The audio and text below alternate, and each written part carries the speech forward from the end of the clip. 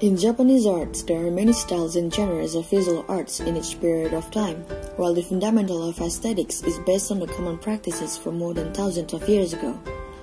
Like the Great Wave of Kanagawa, with its distinctive features of Mount Fuji and the wave itself.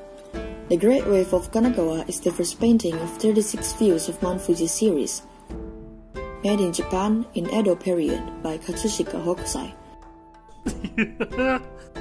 After his teacher's death, he discovered Western prints that came to Japan by way of Dutch trade. He was interested in linear perspective from Dutch arts, and he began creating a Japanese variant of linear perspective. He ended up creating a series of paintings.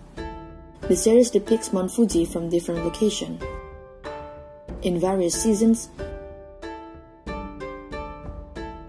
and weather conditions. Mount Fuji is a popular subject for Japanese arts due to its cultural and religious significance. There are three key elements of the Great Wave of Kanagawa: the sea whipped up by storm, the three boats, and a mountain. These three elements are seen to have its own meaning. Mount Fuji is deemed sacred and is seen as a symbol of national identity, as well as a symbol of beauty. The three boats, Osho Koribune, are small ships with an open roof that are fast and are used to transport live fish from Izu and Boso to the markets of the Bay of Edo. Using the boat as reference, one can approximate the size of the wave, measuring as long as 10 to 12 meters tall. For the sea and wave, there are two opinions that differentiate from each other.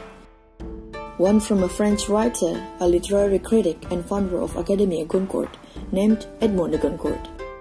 He described the wave as a deification of the sea, made by a painter who lived with the religious terror of the overwhelming ocean completely surrounding his country.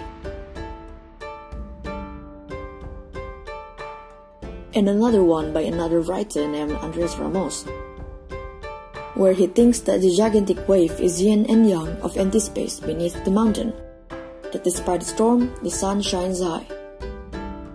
In conclusion, the Great Wave of Kanagawa has inspired many artists, past and present alike, by its magnificent beauty and grace.